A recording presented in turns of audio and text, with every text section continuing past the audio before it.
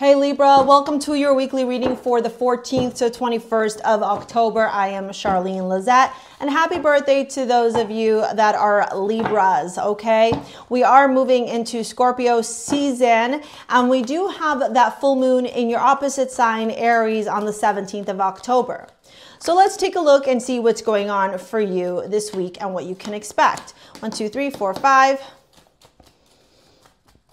6, whew, and 7. Whew. Okay, Libra. That Aries full moon is bringing in some revelation, some truth, some finality, okay?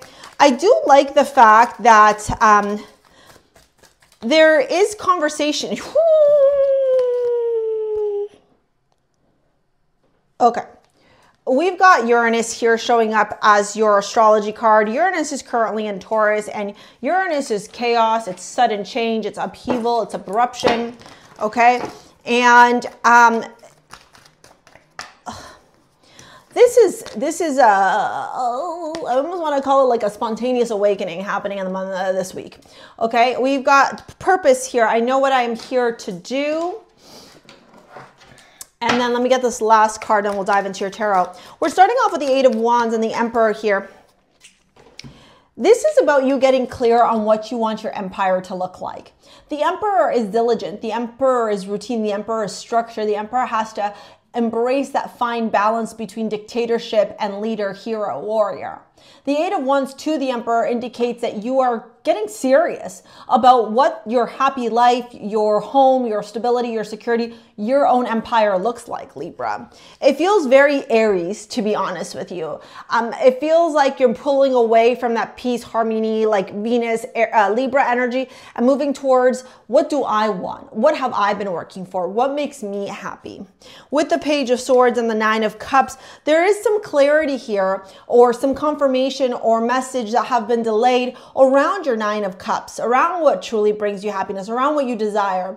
I would err on the side of caution when it comes to your desires and ask yourself if they are self-serving, egotistical, or if they are for the highest good. And the reason for this is because you have the Queen of the 5 of Swords beside it on the other side. So it's like, beware if you're manifesting something that isn't of the highest vibration. Okay, because this full moon is bringing some endings.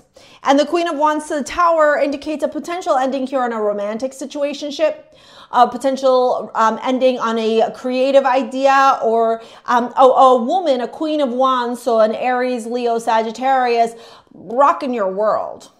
This could be female or male, but I'm going to lean more towards feminine energy, or the feminine energy coming in and rocking your world. And I don't think it's in the best way possible. And what I do think here is happening, Libra, is that this person, whoever they are that comes in, it brings down this tower as a form of Uranus energy to align you with your purpose and to make you realize that your life is a canvas. It says artist, manifestation, creative accountability.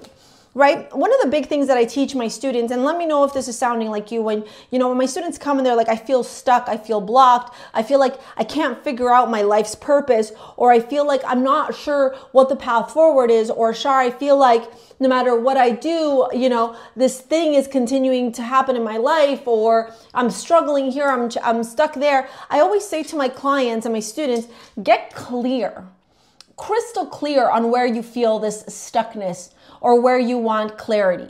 Because oftentimes where one seeks clarity, one may think that the clarity is getting this, this is where I need to get clear on, but really the roots are where the actual clarity will happen, getting to the foundation, getting to the bottom line.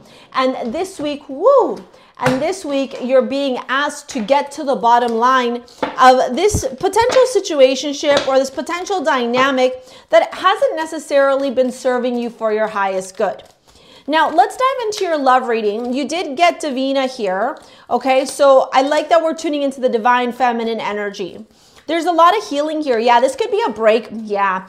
The Wheel of Fortune here, the Hierophant and the Queen of Pentacles. This could be a realization on a desire, okay, on a desired outcome here that you wanted with a particular person, and maybe it didn't transpire, yeah, 7 of Wands, the way that you wanted to. And so this week, 9 of Cups, Hierophant, the realization is on, were you trying to force somebody to be something that they were not in order to fit into your little world? Or better yet, let me ask you this. Were you seeing someone, dating someone who expected you to be a certain way, act a certain way, speak a certain way, where you had to like mold yourself and shift yourself and be someone that you're not in order for them to like you? Right? Where like it's that new moon in Libra that we had was really about you tuning into your sense of self. And this is just illuminated even more as we dive into this week, where it's time for you, Libra, to tune into your power, your self-worth, and no longer accept romance, business contracts, any sort of relationship, whether it's romantic or not, that doesn't respect you for you. This is about self-respect, self-worth above all else. My advice to you this week is, if you are single like a Pringle, talking to someone, or you happen to meet someone, ask yourself if you are having to change who you are in order to fit into their idea of what they like. That would be my big question to you. And I am seeing that show up. This is like Source saying you've got an opportunity to have a blank canvas in your life, Libra, and create what you desire with this Tower moment. Maybe this relationship didn't work out the way you thought, but it's because there's something better, something greater, something more aligned for you.